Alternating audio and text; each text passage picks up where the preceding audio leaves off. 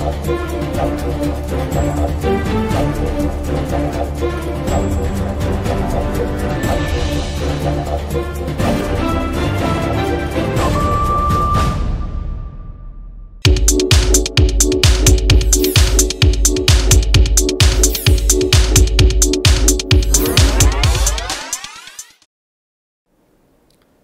and welcome to JewishTV.media. Today's topic is the 4 heroes of Chanukah. I believe that there are 4 heroes of Chanukah that are responsible for the miracle of Chanukah and also for the continuity of the Jewish people. The first miracle of Chanukah, as the Gemara tells us, my Chanukah, what was the miracle of Chanukah? What was the story of Chanukah all about? The story was such that when the Jewish people came to rededicate the temple, when the temple was totally defiled by the ancient Greeks, when they came to rededicate the temple and light the candelabra as the Jewish people lit every single day, they didn't find any pure olive oil. And they searched until they finally found 1 jug of pure olive oil.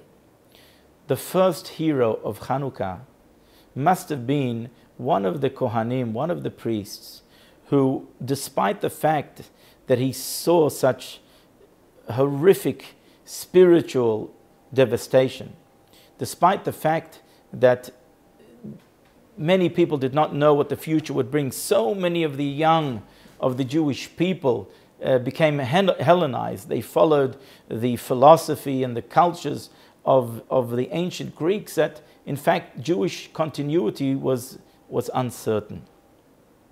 But there was a Kohen who believed in the future of the Jewish people, and he must have buried deep in the temple a jug of olive oil in the belief and in the faith that the Jewish people would return and would come and care enough to rededicate the temple and care enough to light the symbol of Judaism, of purity and of sanctity, the candelabra and the olive oil. The second hero of Chanukah are the Maccabees, the Maccabites, who were very few in number, who weren't strong like the Greeks, yet were willing to stand up for what they believed in. They had Jewish pride, and they went out to battle against the many, risking their lives with self-sacrifice, until eventually there was a great victory and a great miracle that was delivered through their hand. They had unflinching and unquestionable faith in God's deliverance in the Jewish people. These are the second heroes of Chanukah. The third hero of Chanukah is greater than the first and the second. In my opinion, the third great hero of Chanukah are the homes, are the parents who brought up such people. To have such faith, to have such courage is not brought up in a vacuum. You don't find it in a vacuum. They must have suckled this faith and this self-sacrifice and this dedication and the commitment to stand up for what you believe in from their parents. Their parents infused their young minds and impressed their young hearts with such faith and such conviction that propelled them to become heroes for generations to come. The fourth hero of Chanukah is a very interesting one. The Gemara says that if a person has only 1 candle to light, and it's Friday night, and we are obligated on the one hand to light Chanukah candles, and on the other hand we are obligated to light Shabbat candles, what takes precedence? Do we commemorate the great miracle and salvation and the continuity of our nation?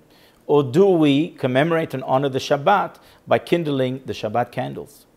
The Gemara says we must give precedence to the Shabbat candles. We must first light the Shabbat candles. So if you only have 1 candle, if you can only afford 1 candle, you light the Shabbat candle first. Why? Because the Shabbat candles represents Shlom Bayit, peace and harmony in the home. There is no greater blessing than to be able to have peace and blessing in the home. And if you are able to achieve this, then you are in fact a great hero.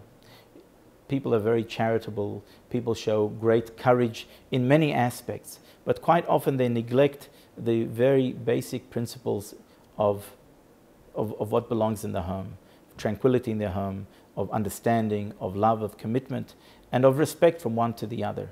If you're able to show this, then you are able to be that hero who then impacts and brings up children with values and with proper ethics.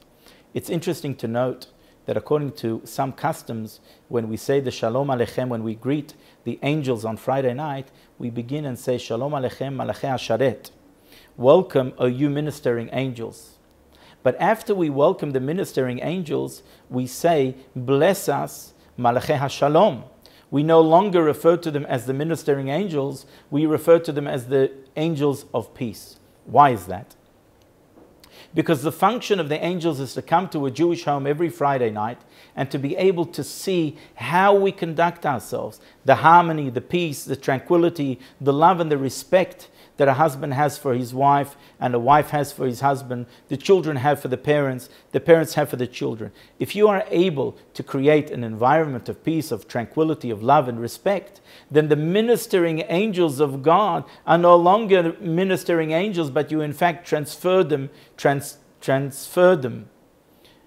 to become the angels of peace, the angels of blessing that will bless and bestow your home with blessings. This is, in my opinion, the fourth hero of Chanukah, the greatest hero of Chanukah. Thank you for joining us, and until next time, shalom, and keep well.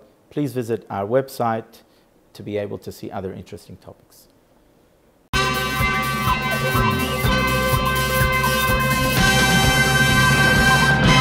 JewishTV.media